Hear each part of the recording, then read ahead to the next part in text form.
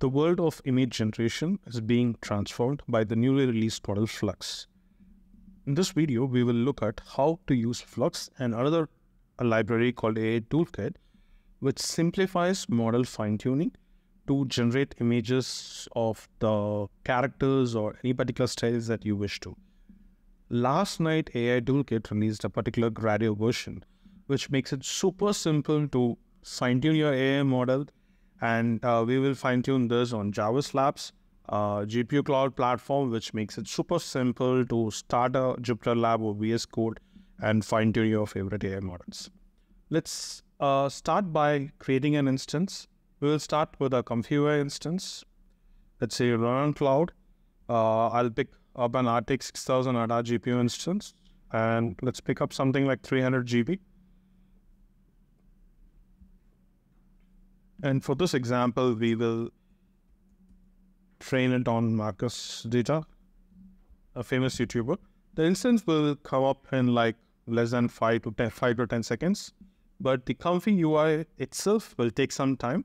The reason for that is ComfyUI instance on Java Labs comes with a lot of nodes and a lot of model weights LoRa's.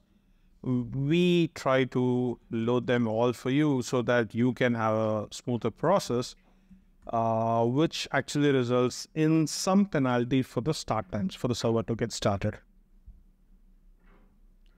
But mostly it will be up in 1 or 2 minutes, so mostly it won't be a problem. So the ComfyUI is getting started. We really don't need ComfyUI for this. So what we will do is, so this is what we are trying to achieve. By default, the Flux model, which is one of the best open source models. There are 3 versions of it. One is the fully paid one. You can consume it through their API or through some of the partners like Replicate, Fal.ai. Some of them are there who have partnered with them, and you can use that as an API. There is a dev version which you can use it for all non-commercial purposes. If you're a researcher, you want to do something as a hobby, you want to push the research, I don't know what exactly it means, you can use that model.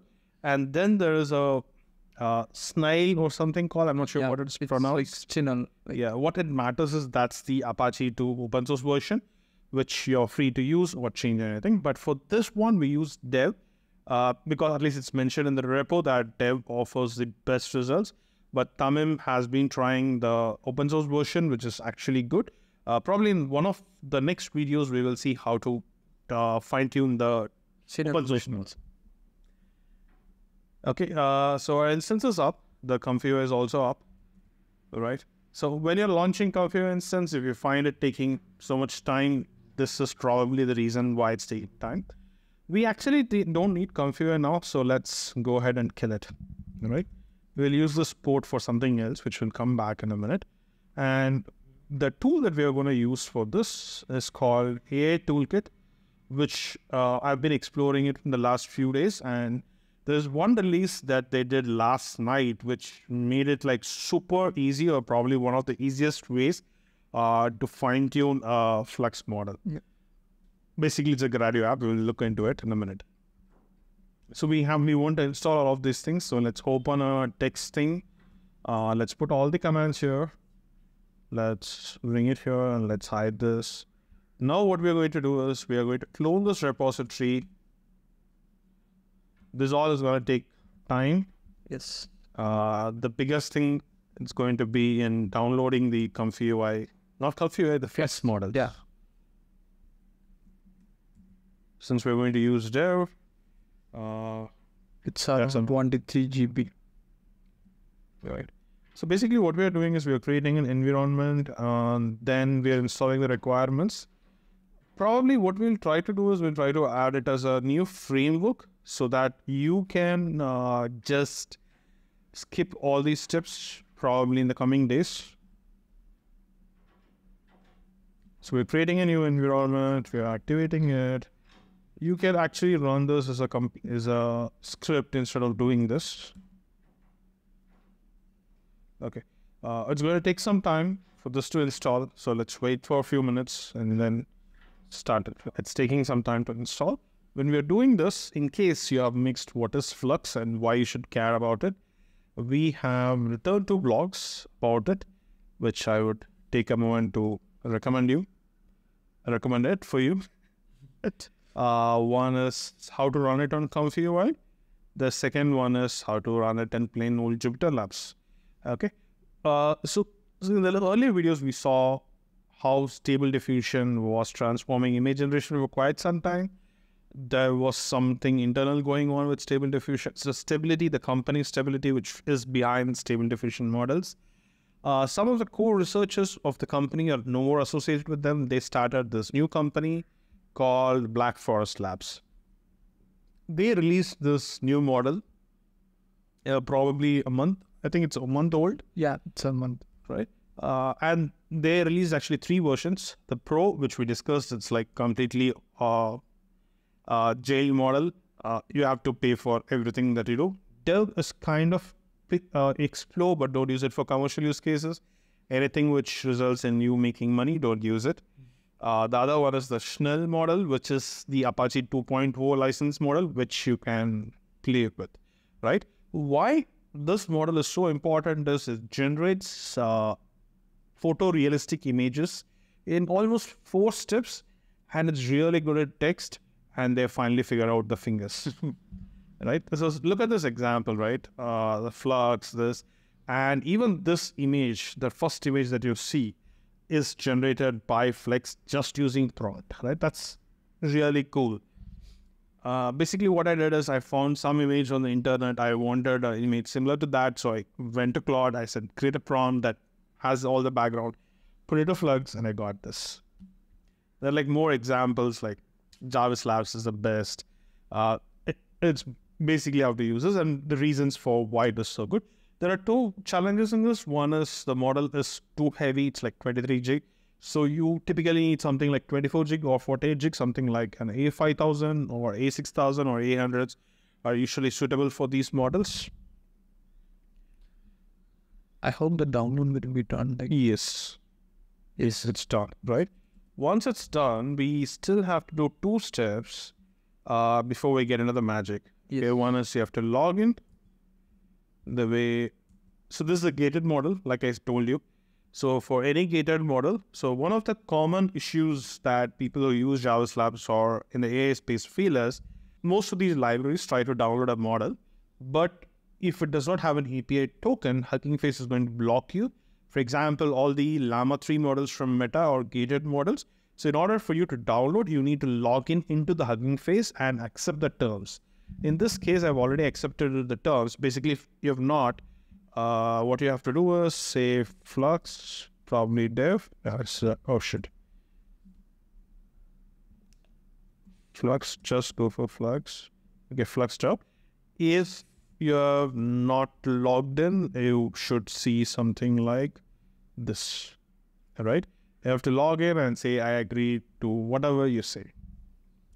So once you do that, you should be able to download them, or else by either clicking on it. The other thing you can do is go to access tokens and create a new token.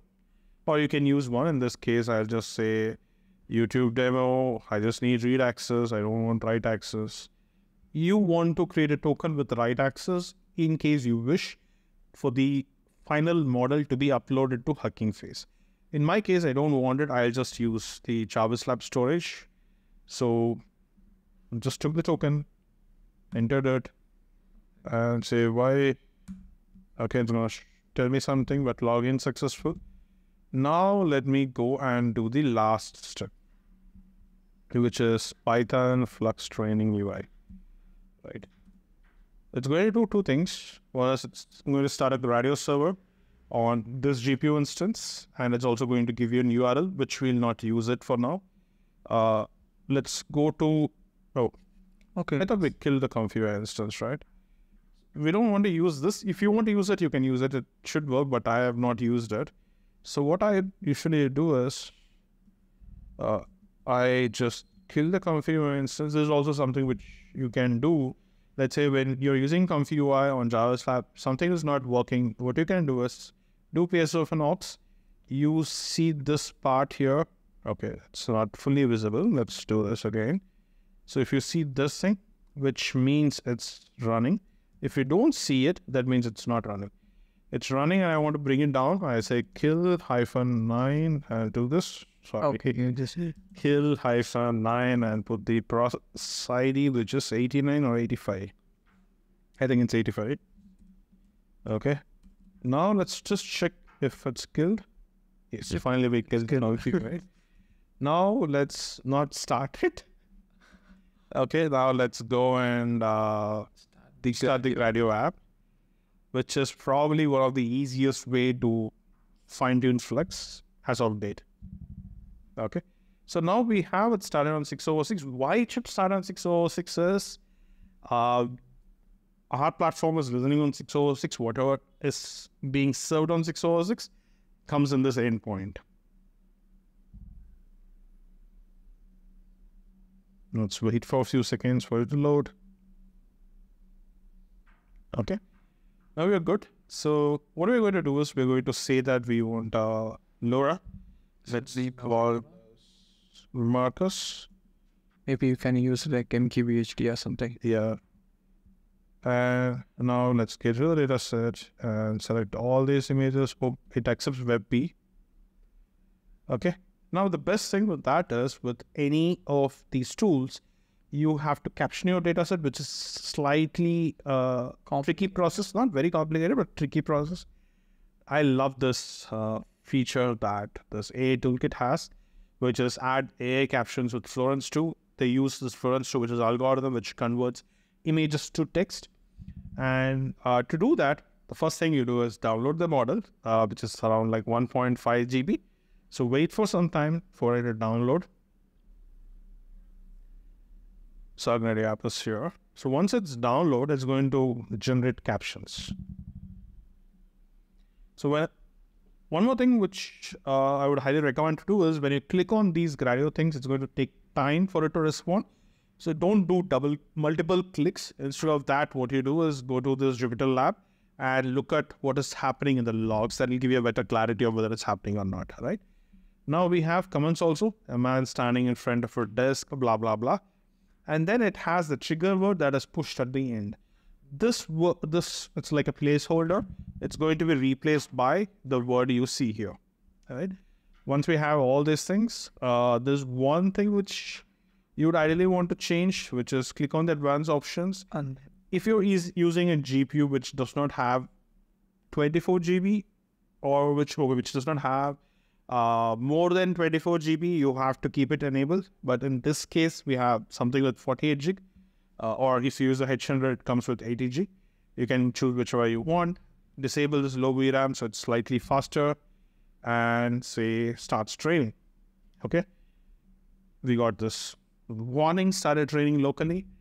Now let's go and look at it. First thing it's doing is it's downloading all the model weights. Then it'll start the training process. So we'll not really wait for the training process to complete because it takes anywhere between 30 minutes to an hour for 1,000 steps. So what we will do is, once your model is trained, you would have it in the outputs directory. So here I have a different safe tensor, but here the name for you will change. Whatever LoRa name you give, you'll find that safe tensor. So what we do is copy those safe tensors to the LoRa's folder under models under ComfyUI. Once you do that, you have to go and start the ComfyUI server. The way you start the ComfyUI server is, so this is the command you use to start the ComfyUI, because you remember we killed it at the start. You start it. In this case, it's already running and you see the ComfyUI with the model weights here. When you do it for the first time, the LoRa, if the ComfyUI is already running, it may have not recognized it. So what you should be actually doing is going and hitting the refresh button, which will bring in any of the new models in place. Then all we need to do is play with the prompts. Okay. So we do like give you this particular ComfyUI workflow link in the description. So go and check that. Got it. The LoRa, you can download it.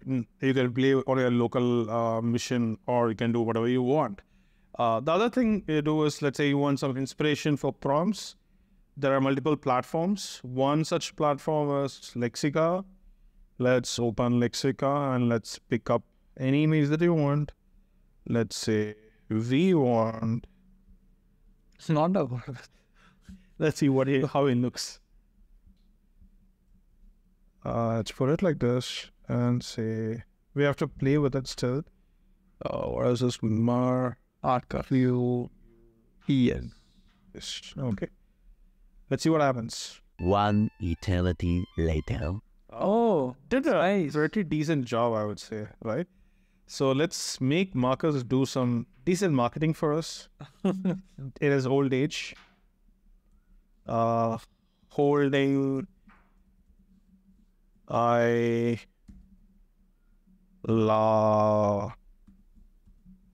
Java slabs, right? And let's start it. Let's see what happens. Okay, what happened? He has a small car that nice. inside out Java slabs. Thanks, Marcus, for promoting us. Okay, so that's the way you find a Flux model. So is there something you want to add here? So basically, like in this workflow, you can see there is like no negative prompts. So the Flux model is only trained on positive prompts. So you don't That's need one to thing which I was surprised. I was telling that, what is the negative prompt here? Yeah, he was. I was telling that Flux does not need it. There's one more thing which I was surprised was I tried Dev. I tried the Schnell model usually. I did not try the Dev model because of the non-commercial license. I was like surprised, why does it take so much of time for the image generation? It turns out the open source model, the Schnell model, actually generates a really good image in 4 steps. But this one needs anywhere between 20 to 30 steps. That's one of the reasons you find it slow. If you try it with the Schnell model, it generates good result in 4 to 5 steps.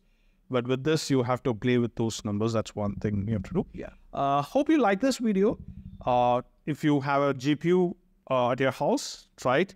In case you don't have one, spin one in Java Slabs. I hope you love it, both the video and the platform.